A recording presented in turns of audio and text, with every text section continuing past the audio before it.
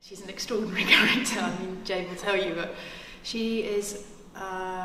She goes through everything in the course of her lifetime in England, from a young bride arriving at this court in England, trying to right the wrongs that have happened, getting caught up in this extraordinary squabbly court, all these political factions. She learns how to run the country, and then she learns to be a mother, and then she learns to be a warrior. I mean, she's an amazing character.